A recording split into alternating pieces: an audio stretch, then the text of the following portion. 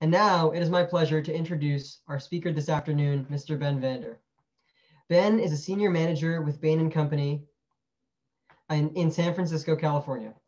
He works primarily with the financial investors practice and has led over 100 due diligence projects from Series A financing to buyout and public equities. He also worked with Bain's technology and advanced analytics practices and leads the firm's recruiting at UVA. Ben grew up in Philadelphia, Pennsylvania before attending UVA to study economics and statistics. He now lives with his wife, Kate, a physician and also a UVA alum, and their daughter, Charlotte, in Oakland, California, where they enjoy cycling in the beautiful weather and cooking with fresh California produce. We hope you will all enjoy this panel. Ben, the floor is yours.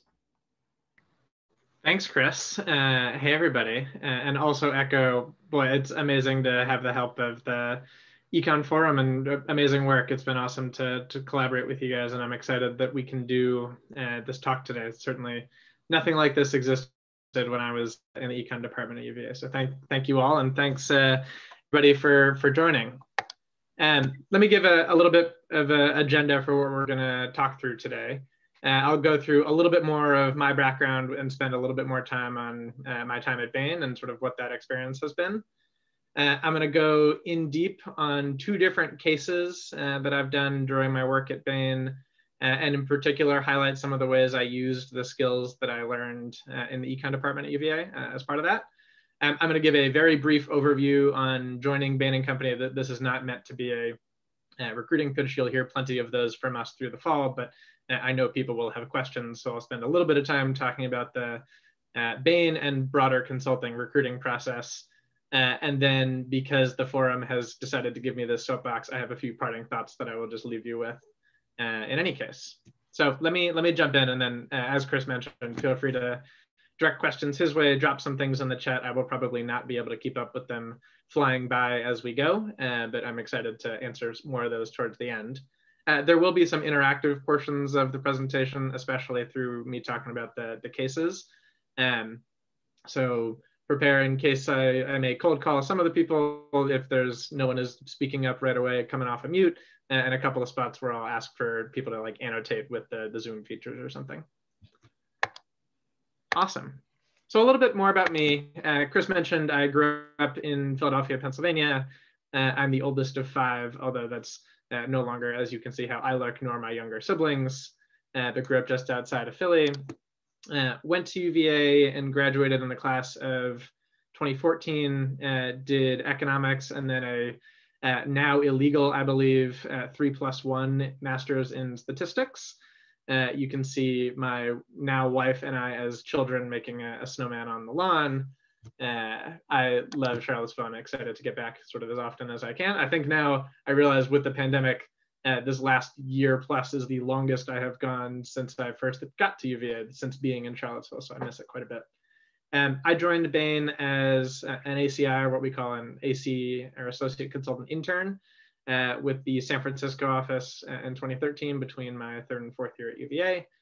There's some photos of my intern class and then the full set of us coming back full-time as ACs. Then after a couple of years with Bain in San Francisco, I did a 3-year transfer to our Boston office. Moved there because Kate, straight from UVA, went to med school there, and after a few years long distance, decided it was easier for me to transfer offices than for her to transfer med schools.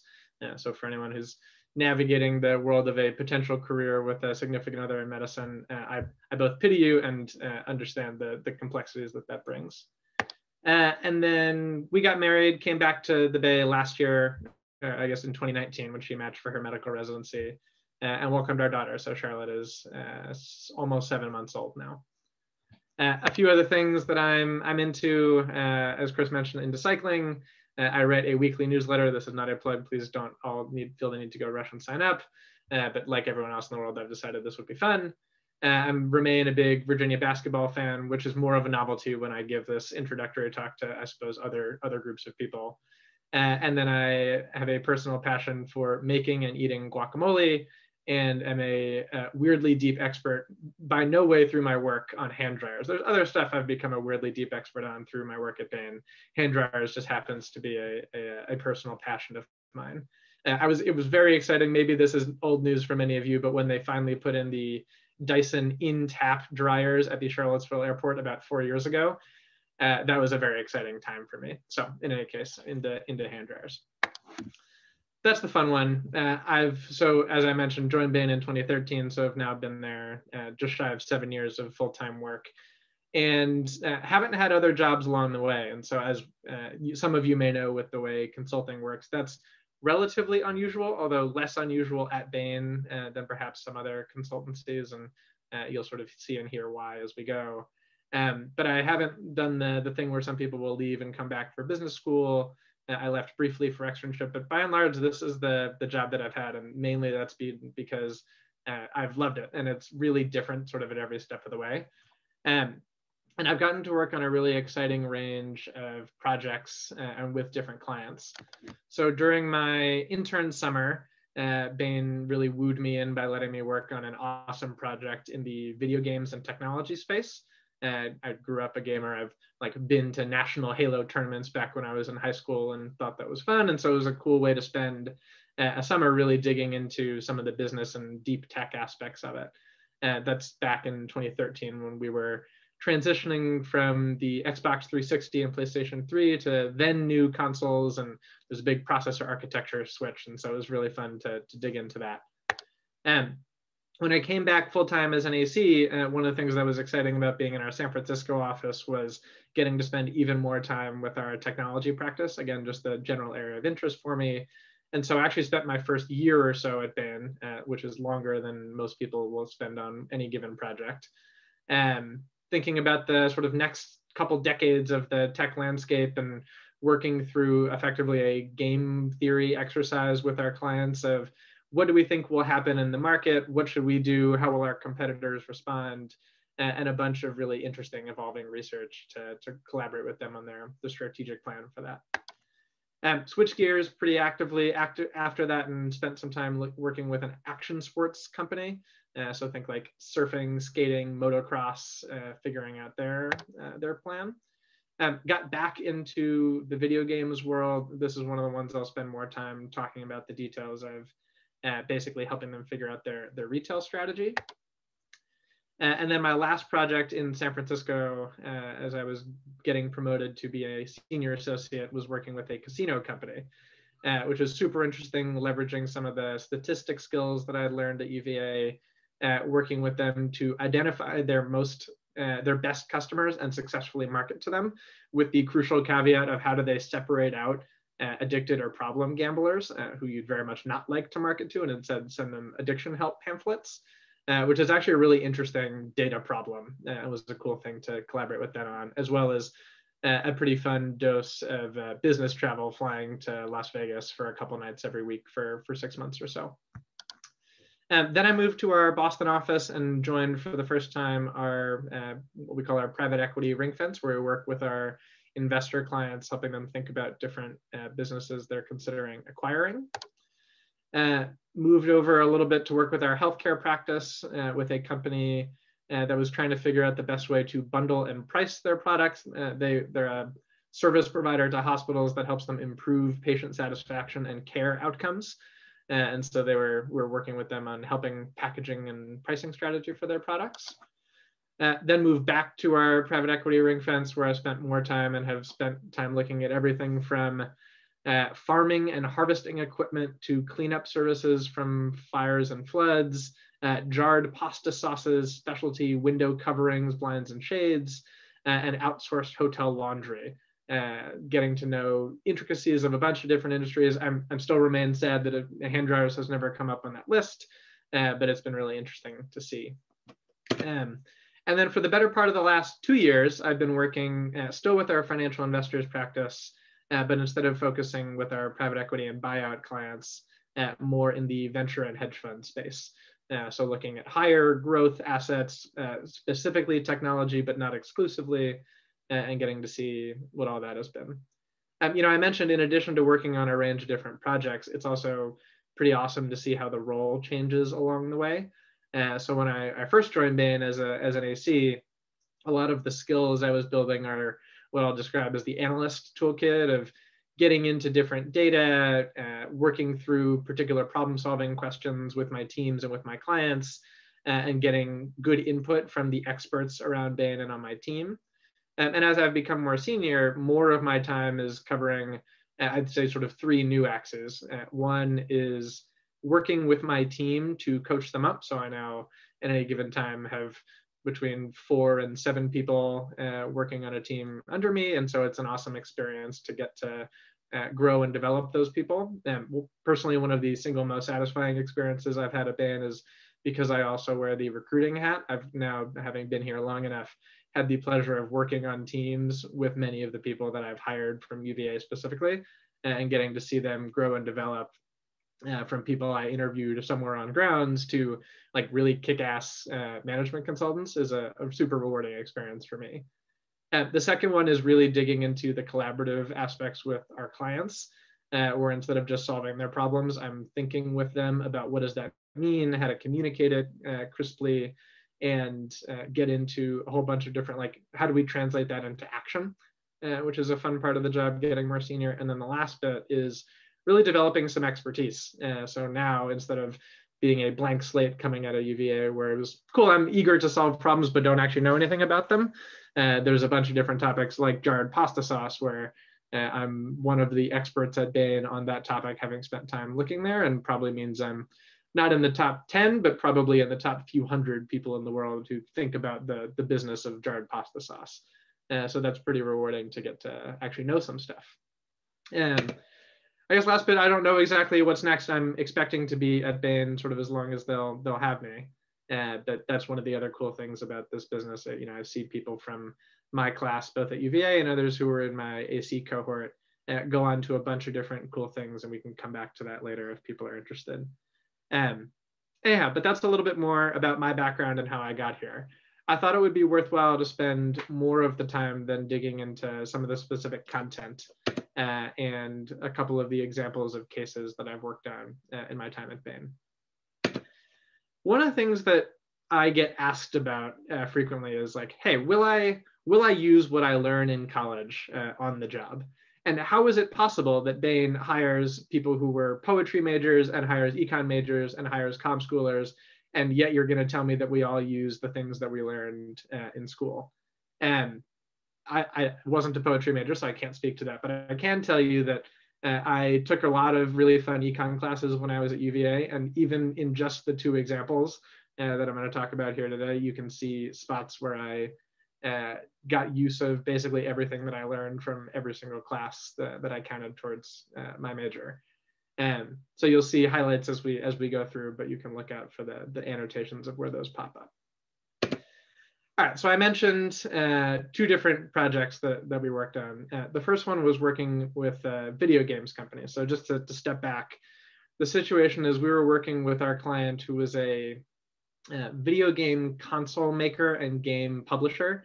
So you think, Sony, Microsoft, Nintendo, the people who make the big consoles. They came to us, to Bain, with a question. They basically said, hey, we know that in the world in general, buyers and gamers are shifting from getting their games on a physical disc that they'd slot into that console to downloading them through an online store directly through the internet to their console and playing it there. And same thing happened in the music industry. We moved from CDs to iTunes to Spotify, happened to movies where we moved from DVDs to Netflix and streaming. And so their question is like, okay, we know that this is happening in our industry. Specifically, when that happens, what should we do with our retail channel? So if you're a game consoles company, you spend a lot of time partnering with GameStop, Best Buy, Target, Walmart, and some of the big retailers out there to put your product in front of people and get that out into the world. And their question was, okay, what do we do about that? All right, so first, why do we even care about the retailers? That's not really their business or their problem in a lot of ways. And this is the first time I'll sort of ask for involvement from the audience.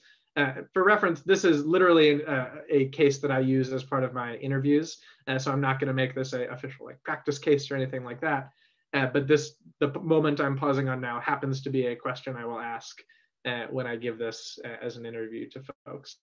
And I'll invite for a second if anyone wants to chime in off of mute why you might think that the participants would matter here. Otherwise, I will scroll the participant list and invite a couple of folks to chime in.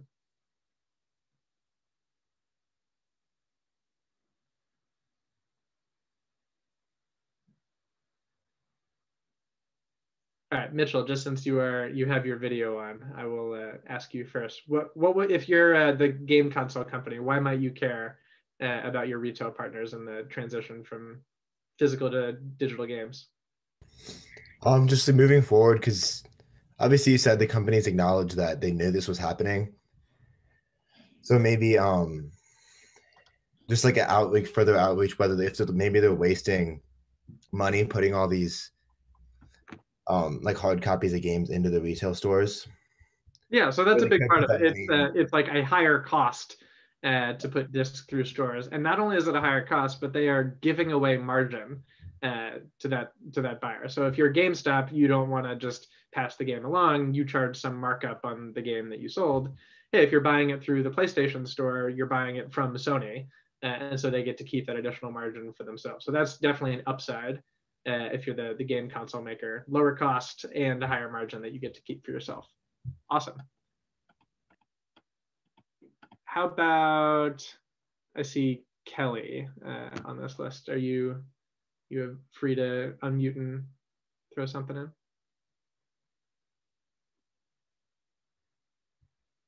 in?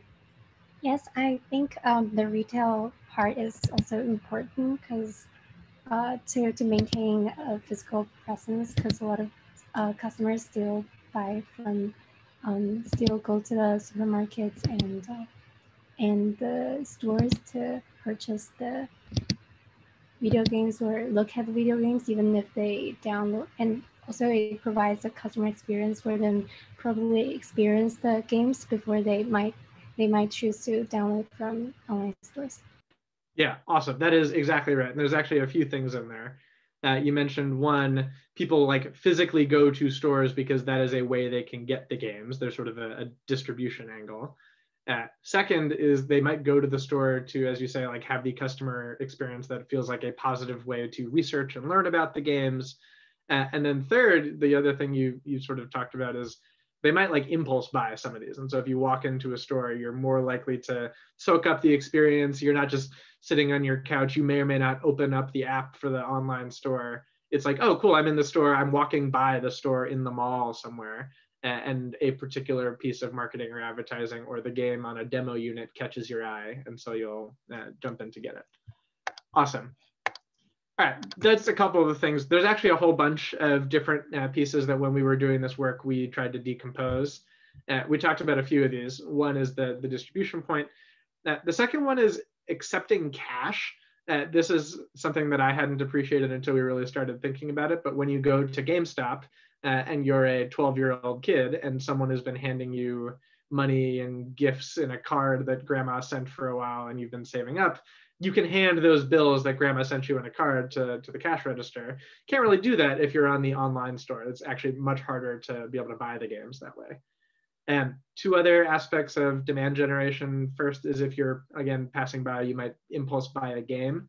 More importantly, though, you might impulse buy a console. So for anyone that isn't familiar with gaming, the way it works is you buy a box, the Xbox, the PlayStation, the Nintendo, or whatever it is. Then you hook that up. Once you have the box, you can go on the web store and download a game. But if you never thought to buy the box in the first place, you have no way to buy the games down the road. It's a much more expensive version of razors and blades, that sort of business model. But you need someone to buy the box first. And so the impulse buys on consoles is even more important if you're the console maker. The other one is what we described in the work as share shift. So when you partner with your retail chains, you might say, hey, instead of throwing up more PlayStation signs and promoting that in the better shelves in your store, what if you put the Xbox ones on the eye level shelf? And so even if you're not just getting more people to buy games in general, you might steer them more towards your product in a way that you can do sort of in-store marketing. The other one we talked about is taking a significant portion of the margin and the cost of the physical discs. But the other one that the retailers do is they create the existence of the used game market. Well, I don't know if anyone has been to GameStop. One of the things they've done historically is you can trade in a game you've already played, and now you no longer have that disc, and they could resell it to somebody else, which actually has two sorts of value. First, if you're a shopper and you want to pay less for a game, the used game market creates basically price segmentation where people who are willing to pay a little bit less are still going to get into the game because if they buy it used, it might be $20, $30 cheaper, something like that. And if you are buying new games, you implicitly, when you buy it, are still holding on to a put option to sell it back to the store later. And so it still reduces your effective price in thinking about how much you're going to pay up front. And so again, if you're going to download the game instead, at least at the time, there was no way to simulate either of those things.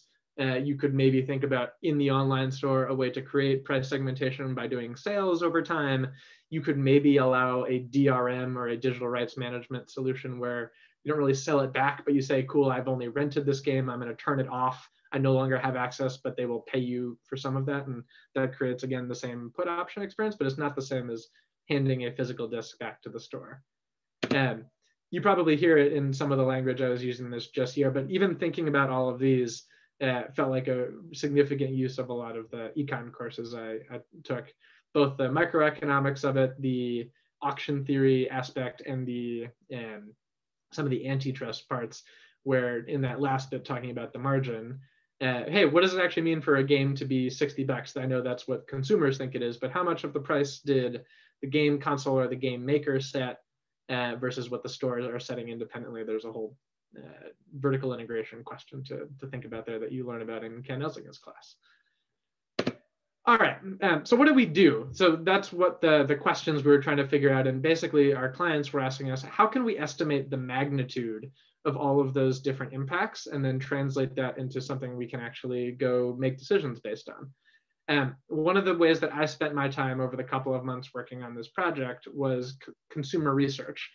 And in particular, we designed and fielded a high-end consumer survey of gamers and game purchasers, which was actually super complicated to sort of get right. So first you have to create the right panel of people you are going to survey to get a representative sample of both the broader consumer population and specifically gamers.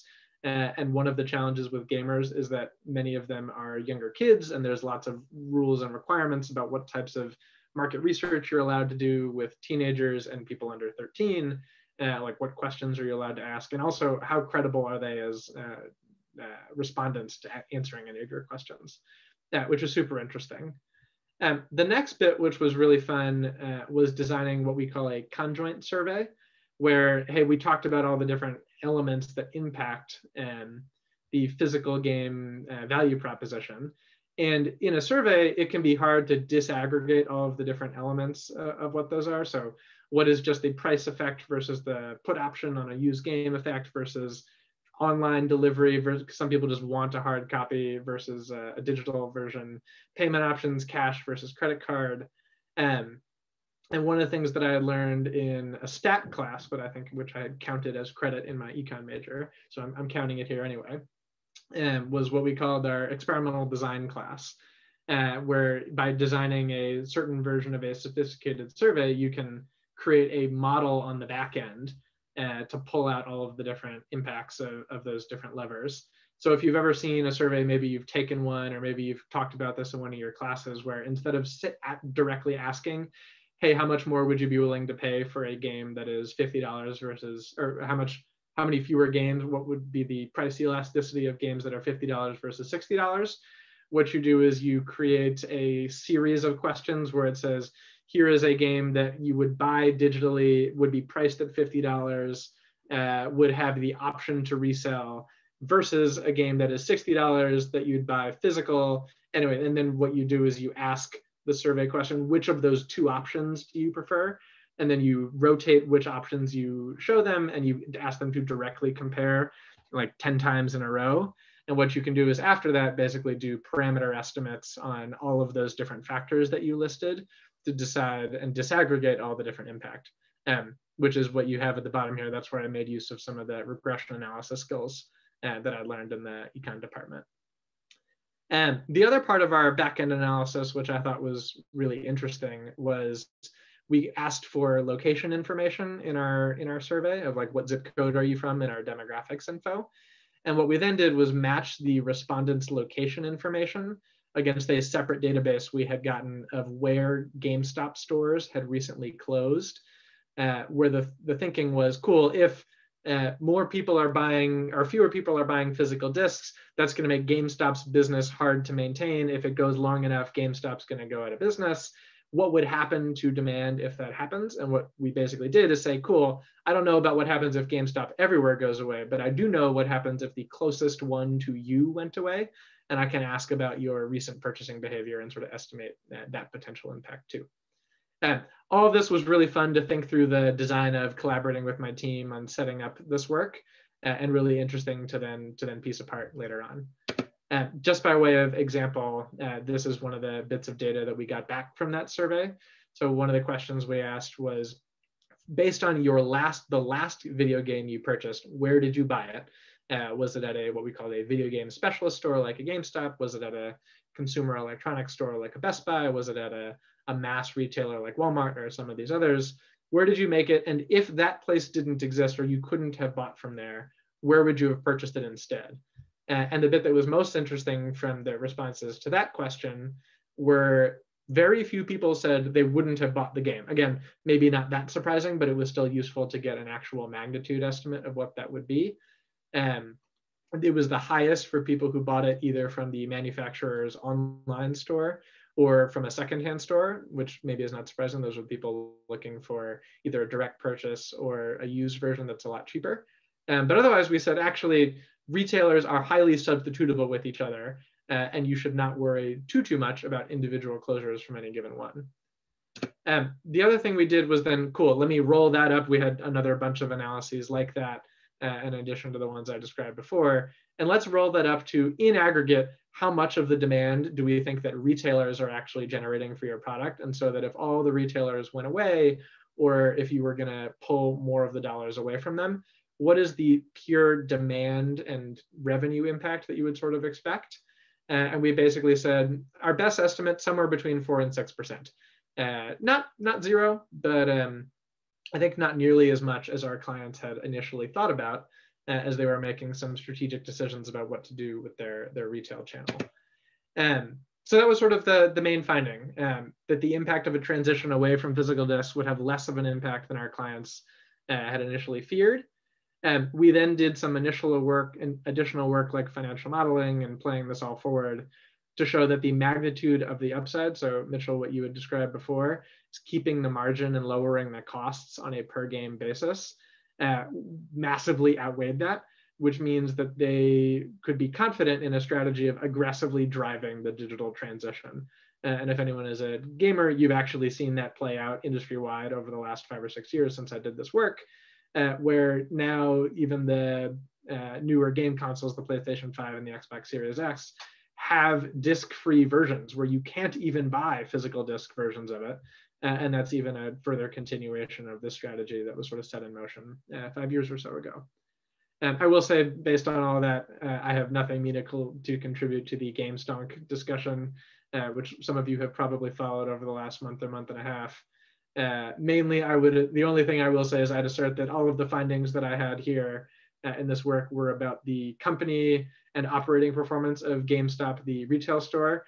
And it is remarkable for many number of other reasons how that is completely untethered from the stock market and their performance there. This was really fun. So I did this project in my second year at Bain, and I thought it was fascinating to learn more about an industry I'd always sort of casually followed as a gaming enthusiast, and cool to dig into like the business of games and a little bit entertainment broadly, talk about the analogies in music and movies and how that all actually works. And this was personally my first time applying survey research skills to the real world. I had done other research projects, obviously, in my first year at Bain, but learned a lot more about how the things I learned in school, though I talked about how I did make real use of those, there's a lot that has to be revised to sort of meet practical constraints of timing and cost, and actually, how careful can you be about a representative sample? The statistician in me wants to be completely perfect and buttoned up on that, but then the reality of getting that out into the real world, you can make use of your skills and be thoughtful about it, but there's also only so far you can go in correctly serving exactly every representative person perfectly at random. Within my team structure, I mentioned that sort of my role was evolving over time. For me as a second year AC, this was my first time working directly with my team's manager. On previous cases, I'd had like a senior associate coaching me more closely, which was obviously amazing to have in my first year, the really detailed mentorship of someone who'd been there before. But this was also a great way for me to learn and being more self-directed and basically doing all the work I just described largely myself. And the last bit, this was a really fun one to visit our clients' cool offices. Game companies, as you might imagine, have some sort of cool setups because they're really design and sort of fun oriented in a lot of those. All right, so that's case number one. The second one was Banknote Co. So the situation for this work, we were working with a private equity company that was thinking about buying a banknote company. Yeah, so literally this company prints money. What does it mean for a company to be in the banknote business? This is a company that prints money and provides both the materials and sometimes in some countries in the world, completely finished bills. So for instance, if you're the US government, the Bureau of Engraving and Printing, you may or may not know this, has their own printing presses that they actually use to make every single denomination of bill that we use in the US. But they have to buy the paper and the substrate from somewhere. They have to buy the inks from somewhere. They have to buy the holographic strips that they weave into the $100 denomination from somewhere. And so they work with different outside vendors to get that done. There are some countries in the world that are either too small or too technologically not advanced, or just don't have the preference for actually setting up a government entity to print their own money. And so what they will do is they will work with various vendors to actually just buy pallets of bills wholesale. In some ways, this is not really a money company. They're more a specialty manufacturer, and the thing they happen to make is just bills. But it was really cool to think about a lot of that. So the way that this works is our clients are investors, and they come to us with a bunch of questions that they want to know as they are evaluating whether or not to make an investment in the banknote company. Roughly, and most of the time, those fall into two main considerations. First is, what is the trajectory of the broader market? So in this case, the market for banknote manufacturing. And second is, what is the competitive position they have? Are they likely to gain share or lose share over the time? Both of those subjects have a lot of super interesting sub-questions that they lay out for us, and we, through research, go try to figure out how to answer. And so on the market side, what is going to be the trajectory of cash in circulation, not just in any one country, but sort of in every country around the world at the same time? How will that vary by different denominations? Because, for example, a $100 bill is priced a lot higher than a $1 bill, not 100 times higher, but quite differently as you think about which ones are going to be the most valuable. And the broader question is like, hey, isn't like cash going away? Shouldn't we be worried about what some people in the industry will call demonetization, and which you can see in some countries like the Nordics or Singapore? Isn't it weird to be buying a company that makes cash now that everyone around the world is paying with e-wallets or credit cards or something else? As cash in circulation changes, how does that cascade to what we call new issuance? So it's not just about how many bills are floating around in the economy, but it's about how many are actually being manufactured and produced in any given year. So what are the trends in life cycles for bills? How will trends in cash handling? So if people, even if they have as much cash in their wallet, but they're not passing it around as much, so that's called lower velocity. Or if the materials change, the durability properties of the bills. If you've been to the UK, for instance, or Canada, where some bills are like sort of feel plasticky, that's what's called a polymer manufacturer instead of a paper or substrate manufacturer. How will that change how often new bills need to be printed? We did deep dives on a couple of specific countries like the US and at the time, very critically, Venezuela, where hyperinflation there meant that there were printing a ton of new bills and not just printing new money into their economy, but actual bills to keep up. And then we spent some time thinking about security features and anti-counterfeiting measures. How will that change pricing? And like, what happens in a recession? This was an interesting time to think, put my econ hat back on and think, okay, there's more money in a recession, but also how much of that is tethered to cash versus other things? Is there a demand for cash question and how that all works? So that was fascinating to think through. And then the other bit was thinking through the competitive position. So for each major customer, which in this case is effectively every single country in the world that it has to make a decision about this, what share does this target have today and what could they achieve? How are the decision makers picking which vendors to work with, and how do the vendors differentiate themselves? How do they think about which technologies they should use versus which manufacturers and vendors specifically? How often are the central banks RFPing or basically switching to new vendors? Is that something they do like annually? Do they only wait every couple decades or longer? What advantages do some of the incumbents have? How likely are people to switch away? And in particular, what sort of inflection could the banknote code we were looking at expect to see in their win rate in getting new customers? The research tactic for this was get on the phone with as many of the decision makers as we could possibly talk to around the world and interview them about how they worked with all the different vendors and what they were planning to do with their cash demand. And usually when we think about doing customer interviews, you just talk to, I don't know, consumers who are buying some product, or if you're thinking about a retail bank, you go survey a bunch of people. I talked in the video game case, we surveyed gamers. Not the same as trying to interview the most senior central bankers at basically every country around the world, which was a sort of fascinating research challenge. Cool, I'm gonna flip back into making this a little bit interactive and talk about a couple of the questions that I'll throw to you. So just on the market trajectory point, first question is, we're thinking about how you would estimate the change in circulation over time and what drives it. I'll ask people to use the Zoom annotate feature and put a star or whatever, a stamp on. Is this more of a macroeconomics question or a microeconomics question? You all can highlight or stamp whichever of those two you think is more relevant here.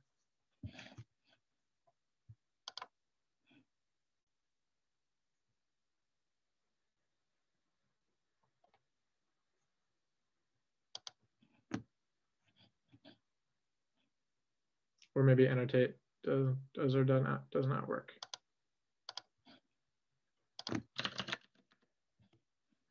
There's at least a few.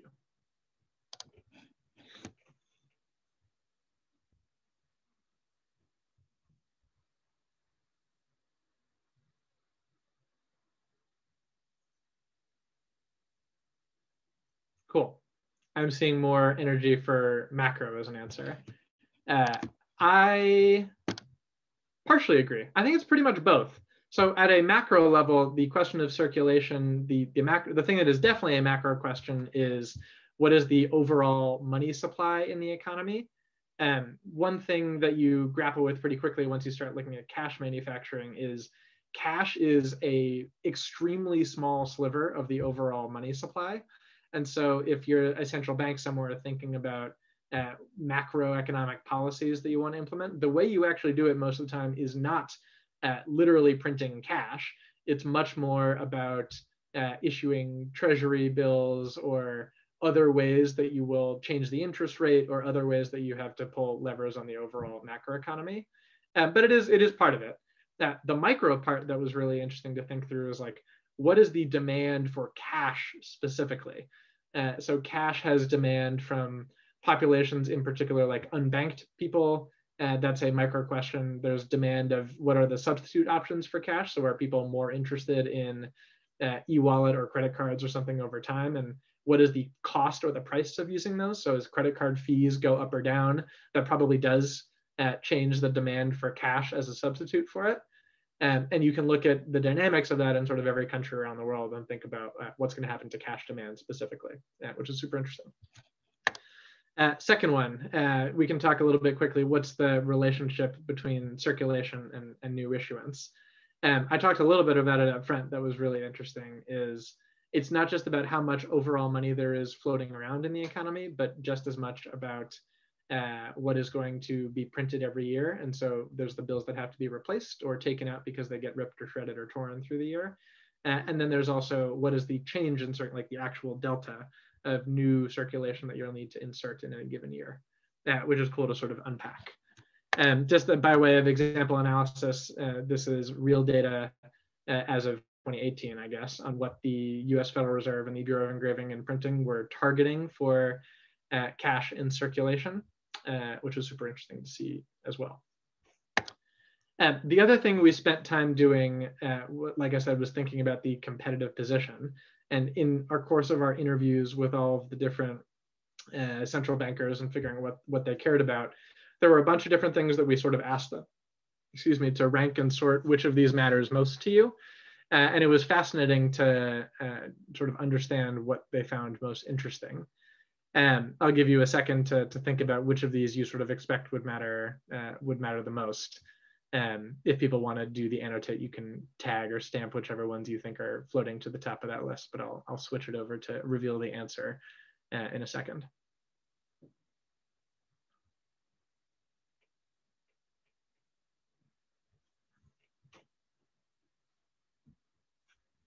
Cool. This is really interesting to hear about. One of the things they always said that they cared the most about was security feature quality. So if you are a central banker, you are extremely risk averse. And the worst thing that happens to your job in particular is if there's a counterfeiting scandal or something that goes wrong. And it has relatively less to do with price, though price still matters because you're tied to only so much budget allocation in any given year. But you don't decide on that so much as a sort of a threshold criteria. And then obviously you care quite a bit about vendor reputation. The sort of business saying is nobody ever got fired for going with IBM. And if you go with one of the sort of big established players, it mattered quite a bit on this.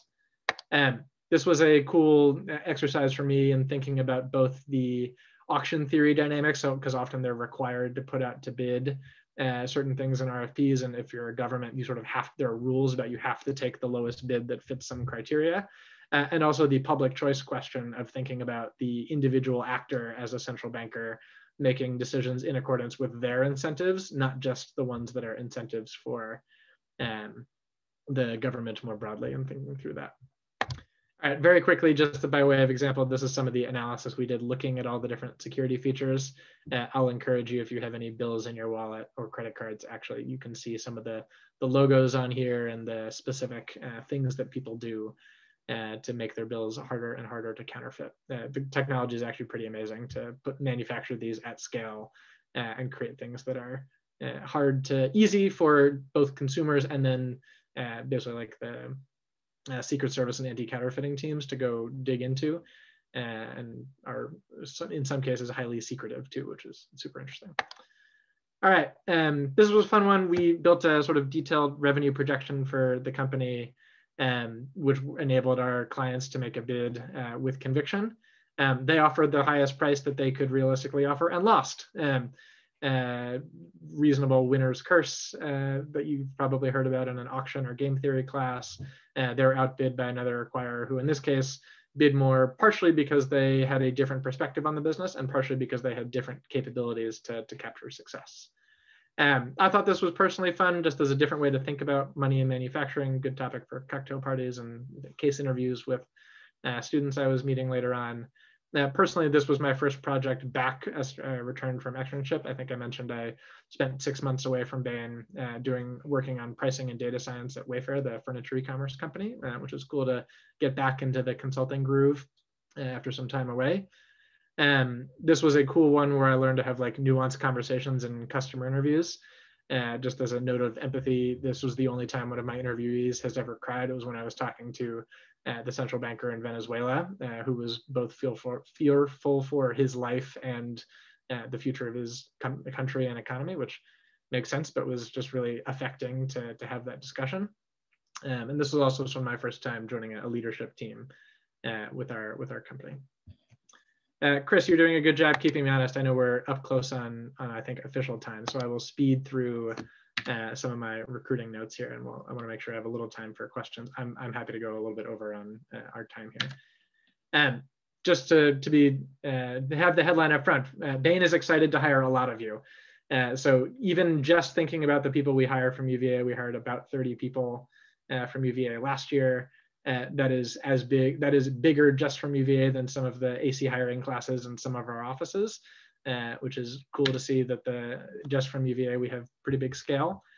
The way that our recruiting process works, I'd say it's competitive and the bar is high, but it's also frankly really easy because it is straightforward. So this fall we will show up to grounds either virtually or in person in Charlottesville, fingers crossed, to do our roadshow with more presentations about Bain specifically. And we will be making people from our team, myself and others, available to talk more about your individual questions. And we will very loudly publicize when our application deadline and all of that information is coming up. I don't know the answers to that yet, especially because the world feels very uncertain pre-fall, but it'll probably be within the first several weeks back to grounds.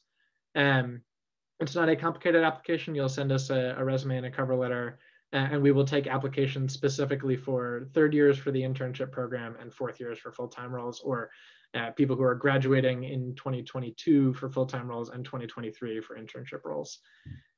Your application will get read.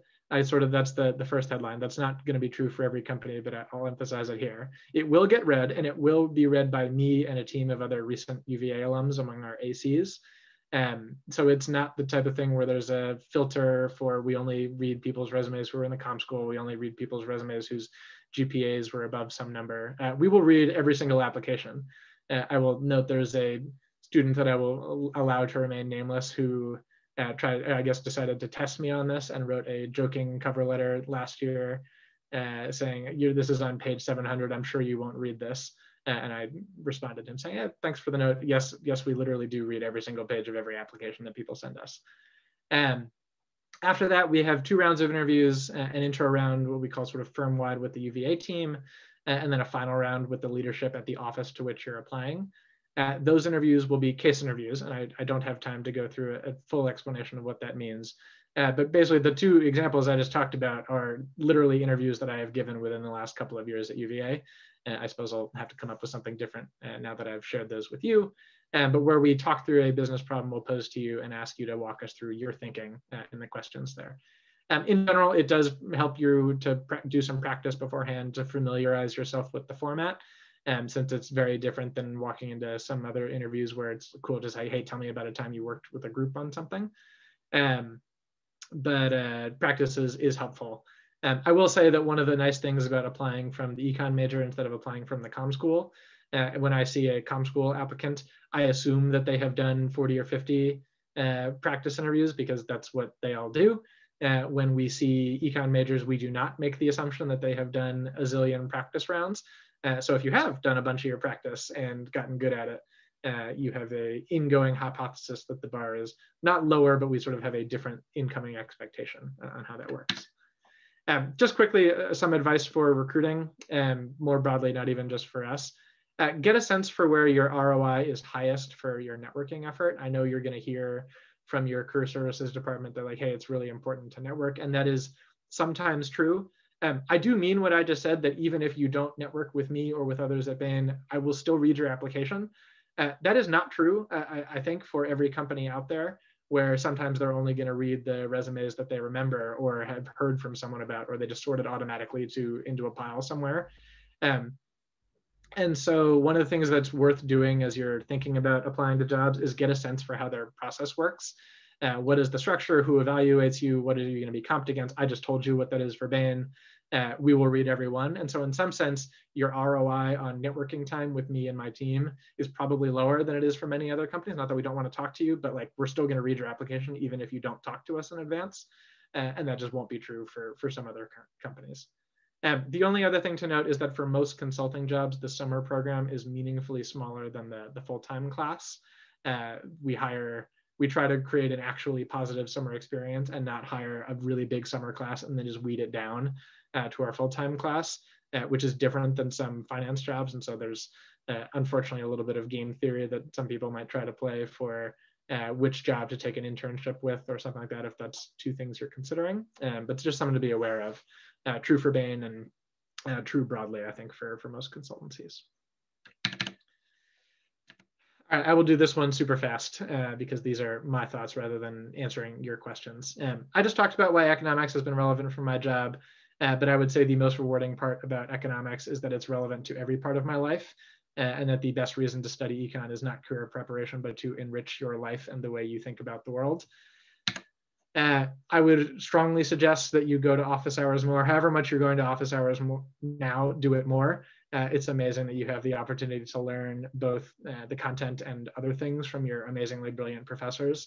As someone as a consultant who explicitly trades my time for comp, it's sort of unbelievable that you have free, or rather free included with tuition, access to the amazingly smart professors you work with. And even I certainly didn't do it enough, but basically that's the answer for every student at UVA. I missed it a lot. I hope you all have an amazing time experiencing UVA primarily. I would assert as a consumption good. Yes, there is something to be said for the investment good part of getting career preparation. I just talked about how I use those skills on the job, but you also don't need it. You'll be smart and great sort of wherever you end up career-wise, and the experience at UVA is, from my standpoint, also just fun and rewarding as it is. In particular, that was one of the things that I found best about the early recruiting timeline for consulting. After I accepted this job, it gave me time to block out and worry about everything but my career.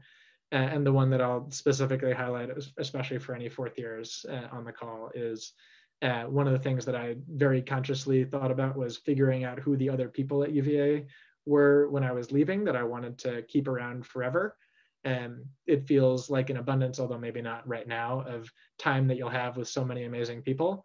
And it will be never this easy to be around and keep up with so many interesting folks. And so picking and investing in the relationships of the smaller subset that you'll get to want to know is probably the single most important piece of advice I'd pass along. All right, I know we're over. Chris, any burning questions from folks that I should try and throw in the last little bit here? Yes, we have one really good question from Avni, and it's about the banknote case. So she kind of was wondering about how the pandemic has basically eliminated cash and also the coin shortage in America. So could you just talk a little bit about, if you were to redo that case today, how drastically would the assumptions change and how much differently would your revenue projections have been? A lot, yeah. Obviously, the pandemic changed, everything about everything in the world, and certainly lots of business projections. I will not claim that I was clever enough to, in our risk factors section of that diligence work, to include what happens if there's a global pandemic that forces no one to exchange cash in person, and for the governments to inject massive amounts of money into the economy that inflates other asset prices, and now everyone wants to just spend it on Bitcoin instead.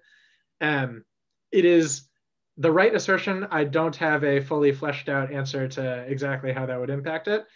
It would be a fascinating follow-up study to this work to really actually spend time digging into it, because there is an analytical answer to that question. It's the kind of thing that since the pandemic, our clients have asked us a lot about. I don't know if it's been for banknotes specifically, but for how does the pandemic impact every part of every business everywhere?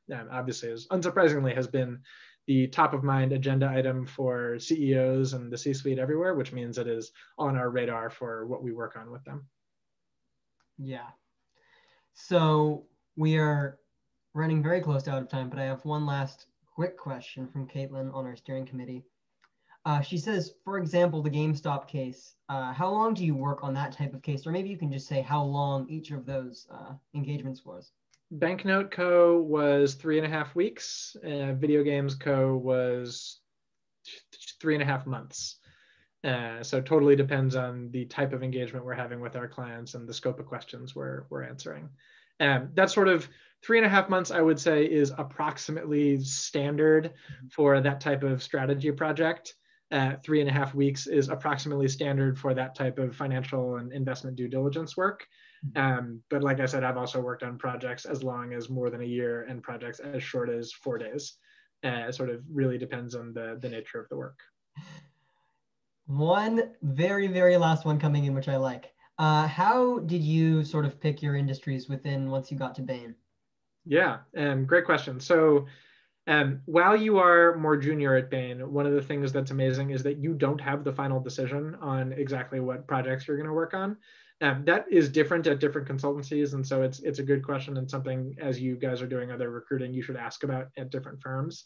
And some companies will use what they call free market staffing, where basically you are in the resource pool and you basically re-interview for your job with a bunch of the partners who are on projects you find interesting and try to get yourself onto their cases. I personally think that it would be terrifying and not how we do it at Bain. The way it works instead is we have program managers in each office who are in charge of staffing. And what they do is they talk with you about what industries and topics you're interested in, what the type of work preferences you have are, whether you're open to traveling, whatever other constraints you have.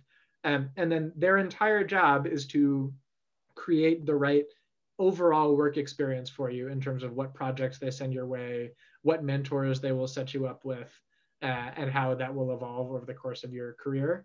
And so it doesn't mean that for any given project, you have exactly the topic next that you're going to work on. But over the course of your 2 or 3 year program as an AC, the commitment we sort of make is you will get a well-rounded experience. And what's great about having a program manager is they very often know you better than you know yourself. You're fresh out of school. How do you know what would be interesting to work on or what skills you should acquire? They have worked with dozens or hundreds of other ACs with in some ways similar, in some ways different profiles, and set them up for success in their careers and getting them where they want to go. So you just very frankly talk about like, hey, I know I'm interested in X. I did this in school. I'd like to double down on that skill, or here's a gap that I have that I'd like to fill. And that's how it works at Bain. Again, it is different at a lot of different firms. And so it's a good question to ask about as you're looking at other consulting jobs down the line. All right, those were some good questions. We are officially out of time. Thank you to Ben for this great industry talk, and thank you all for coming. We hope you enjoyed the program.